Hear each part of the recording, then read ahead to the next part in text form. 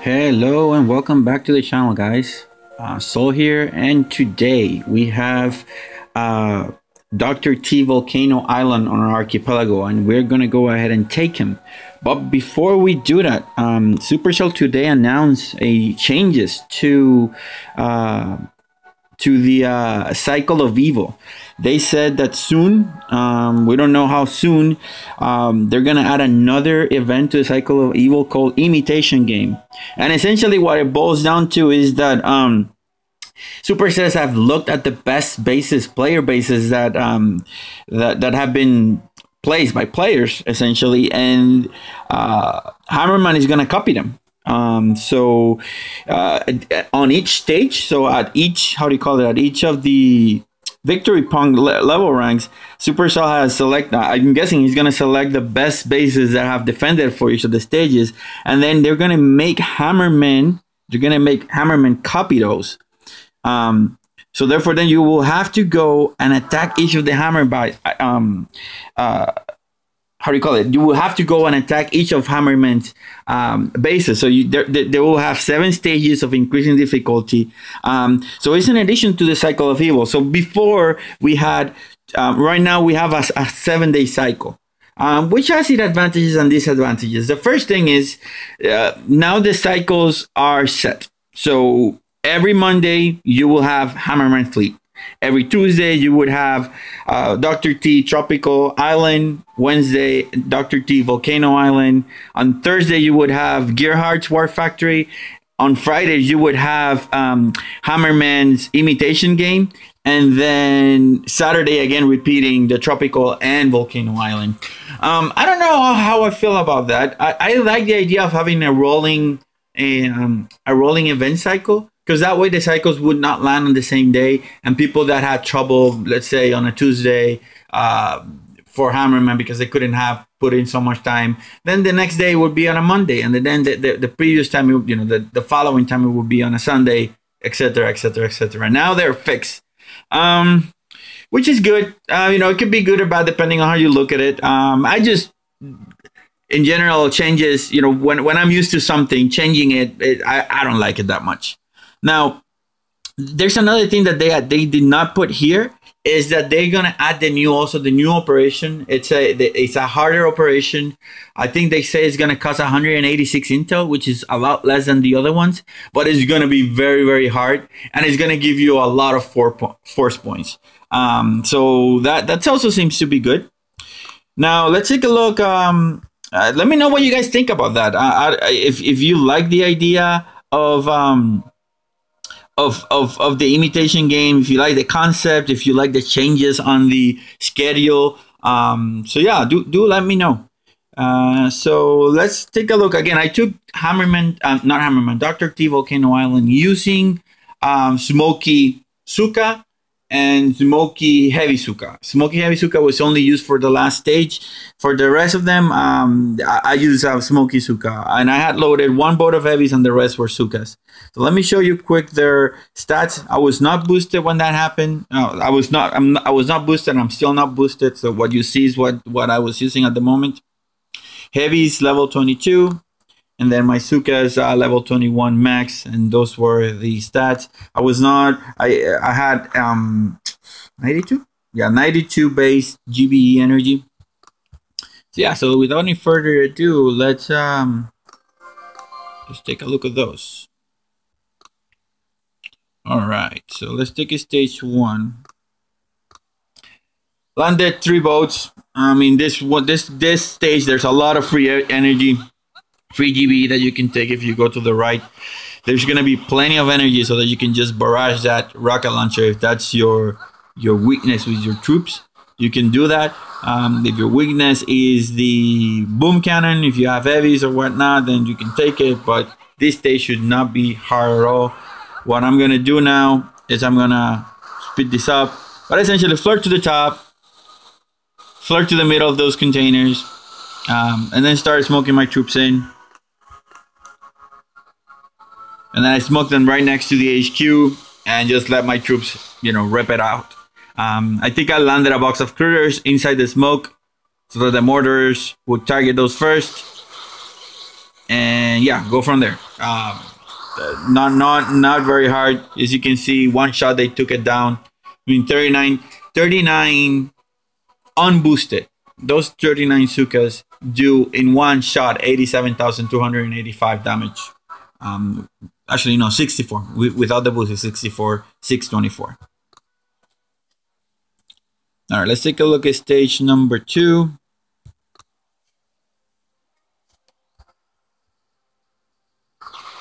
So again, there's a lot of free GBE that you can take on the right side.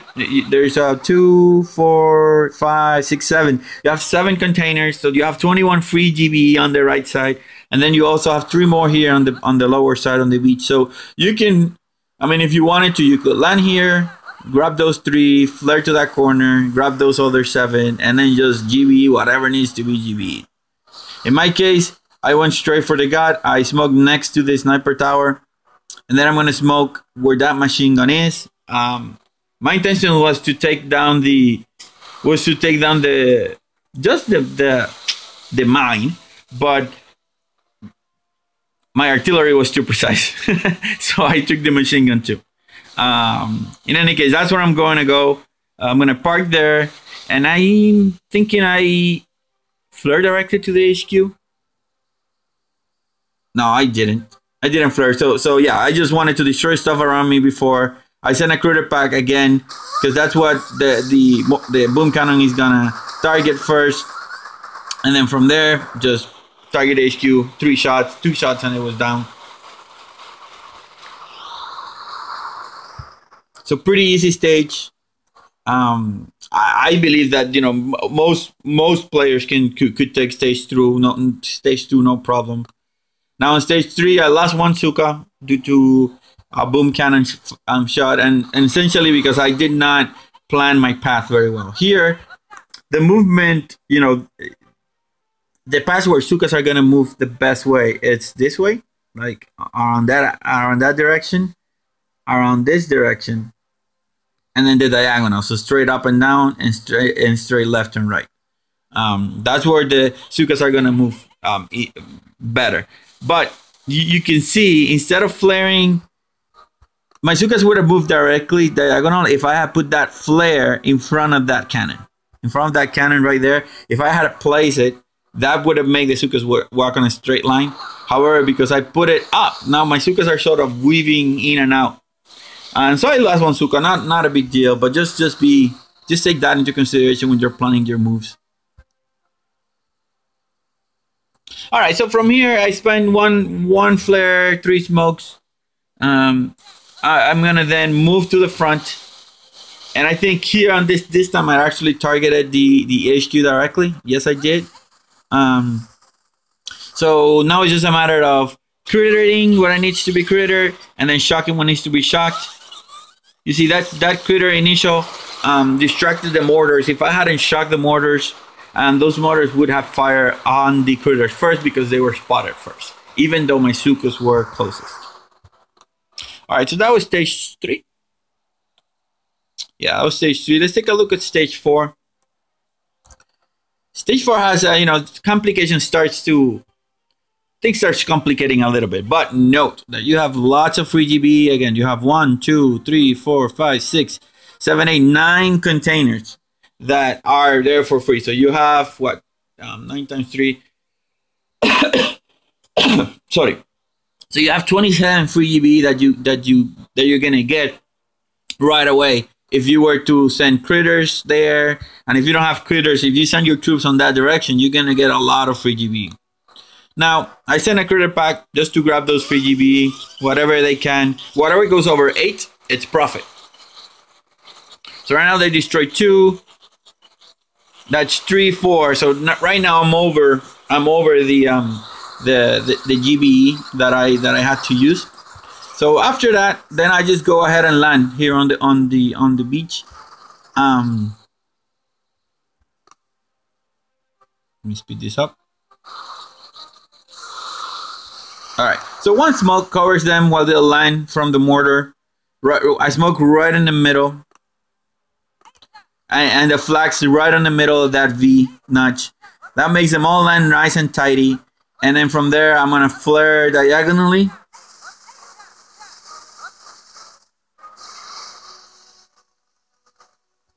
That's gonna allow me to get into a position where I can then flare up to where those rocket launchers are, because that's gonna be my final spot.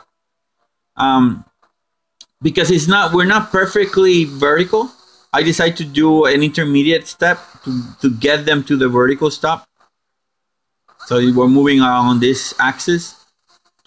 And then from there, it's just a matter of chucking the rocket launcher that's on the far side, sending some critters to distract the cannons if I wanted to on the sniper tower, and then go from there.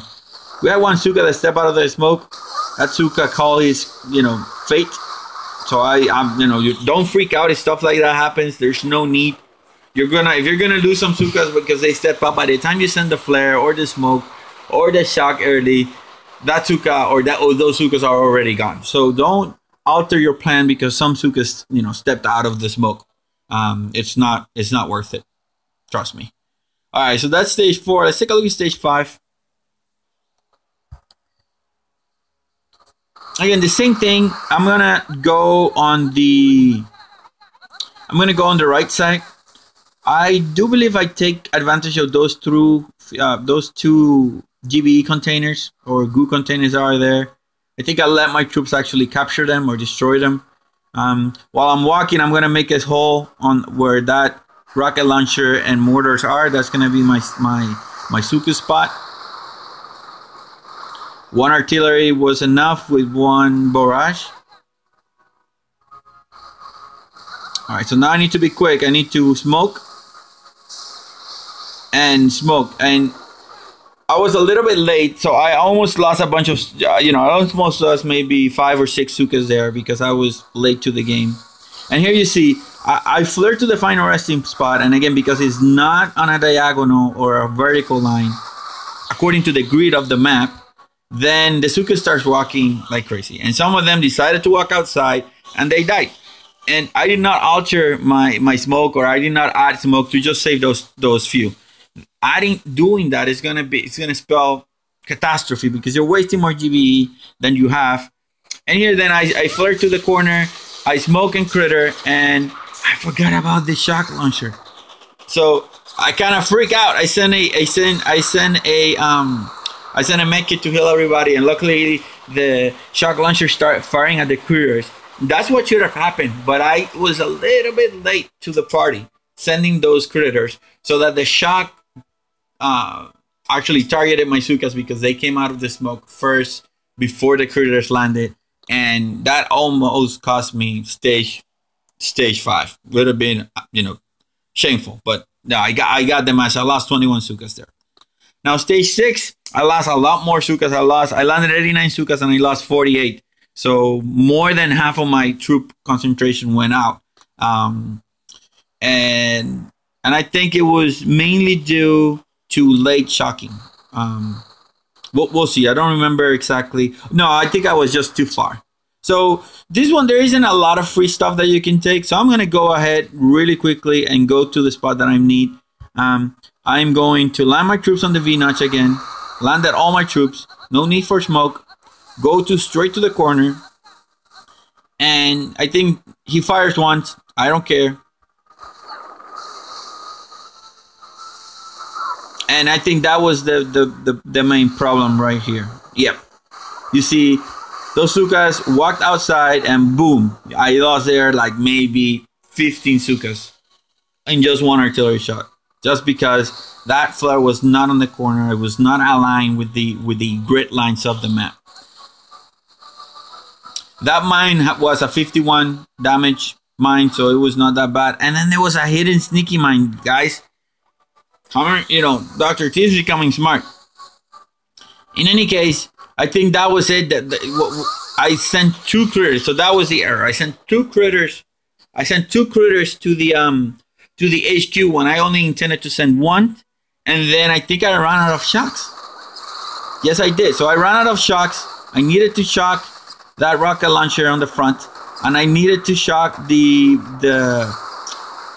I needed to shock those mortars behind me, and my shock did not hit. I didn't shock the mortars behind me. So it was a combination of sloppy flaring, sloppy sending the critter boxes, and just the defenses being on point and just hitting me in the most unfortunate manner. Oh, and that sneaky mine. Yeah. Having to use that extra 6 GBE to heal them was cost me the extra shocks. So that was stage 6. Let's take a look at stage 7. In stage 7, I landed with my heavies because I did not have enough GBE. I was not boosted, like I said. I did not have enough GBE to do to go to my spot, open, enough GBE to open my spot, shock what I needed to be shocked, and make it safely. So I needed a reprieve, and that reprieve came up to be as the heavies. So my first intention, I cleared those mortars and flamethrowers right there because my spot is going to be right there in that open spot. And I needed it clear because the flamethrower was going to kick my Hooka's body if I let it arrive. And being there meant that I was going to waste a shock and I would not be able to shock those 2 rocket launchers. So you're going to see, I'm going to land my heavies. I'm going to let my heavies actually farm a little bit, be on the front.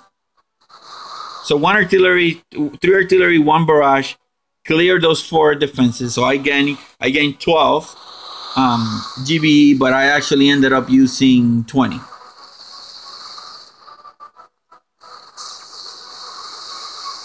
All right, so I made it there good. Now I'm gonna start flaring diagonally. You see, I'm following the line pattern.